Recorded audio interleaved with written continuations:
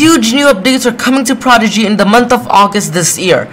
Yes, you heard me right, huge new updates are coming, and these updates include new color palettes, fonts, and more stuff. So let's get straight into the video. Okay, so let me just hop over to Prodigy's blog forum. Right guys, so I've just hopped onto Prodigy's blog forum over here. And if you scroll down, what you guys see is, well, over here it says Prodigy is changing its style. So basically, Prodigy is going to be changing its color palette to a brighter look, because multiple researchers have shown that brighter colors attract children and keep them well on the game. So that is a good idea. I mean, I also do like the brighter colors. They stand out and contrast well. So if you look up here, it says a familiar face might look a little different, okay? So we all know that in Crystal Cavern's live stream, which Prodigy did, they said that the Prodigy monster was getting a new makeover and he was going to grow older and he was getting a new haircut. So could they be giving a reference to the Prodigy monster? I mean, could they change its color? Well, we don't know. And the second thing is, well, Prodigy has made its own fonts. The font is called Prodigy Sans, and I just did a little bit of searching and I found out what the font looks like, okay? So this is what the font looks like. It's the same across multiple websites, okay? I have checked multiple websites, so this is not wrong. There are 10 different versions of this. I don't know why they decided to make so many bold versions, but yeah, apparently they did. I'm probably only going to use the top one. But yeah, I like this website because we can download it from here and we can change its name to 1DoctorGenius or Prodigy.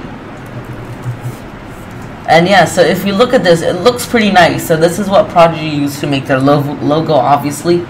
And yeah, I like this font. It looks good.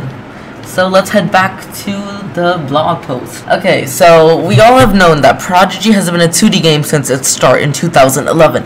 Well, they're changing that after 9 years. Prodigy is adding another dimension to their game, and now it is going to become 3D. Yes, you guys heard me right. Prodigy is going to become 3D, so it's going to look more like Pokemon. Maybe it is, maybe it isn't, but I'm super excited to see what this will look like, okay? And I'm also excited to see what they'll do in Summerfest. Maybe they'll test out some of these things in Summerfest. I don't know, maybe not. So the game's going 3D, and okay, it looks like that they're going to be changing the logo and the name of the game. It says over here that they're thinking of changing the logo, but they can't tell us information. And if I head to their website support ticket counter, it says that their objective mission is that they might be taking a change to their name. I don't want them to change their name. The name Prodigy Math Game is amazing, okay? So guys, I was just reading a bit down, and what I found is this: Prodigy Game, and there's an arrow to Prodigy Education. That's interesting. Are they saying that they'll change their game name from Prodigy Game to Prodigy Education? Because that's going to be much better than Hall of Heroes, okay? So this might be good, okay? Prodigy Education. Okay, let's just scroll down and see what's next. Learning is a lifelong adventure, and we're excited to turn the page of our new chapter. That's why they're changing their name. Okay, so maybe they're changing it from Prodigy Maths to Prodigy Education to show that the game is based on more maths, along with trying to get schools to join so they'd get more players. But there's one question, because we all know that some of us might play Prodigy on Chromebooks, and some of these Chromebooks do have processing power issues, right? They can play games. Chromebooks used to be able to play games. I used to be able to play Tenki Online with my Chromebook, but then it stopped, okay? Sometimes Prodigy crashes my Chromebook, okay?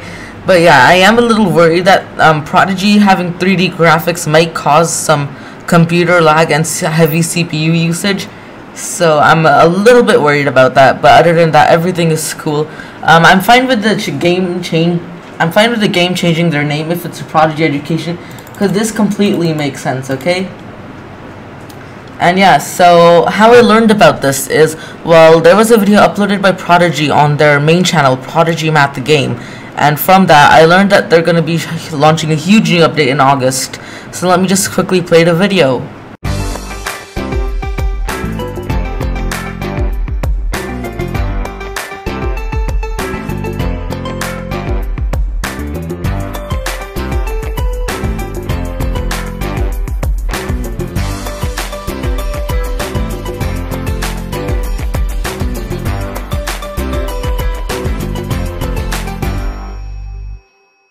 Okay guys, so these are some of the updates which are going to be sneaking their way into Prodigy, and you're going to find them somewhere around August 2020. And guys, if Prodigy updates this forum or tells us any more information on this, I will be sure to publish a video on it and keep you guys updated with your Prodigy news. And if you guys did find this video useful, I'd really appreciate a sub and a thumbs up, and share it with your friends so they also know what's coming up in the video, and I'll catch you all next time. 1DoctorGenius out. Bye, have a good time. Also, leave a comment down below if you have any questions, and I will be sure to answer.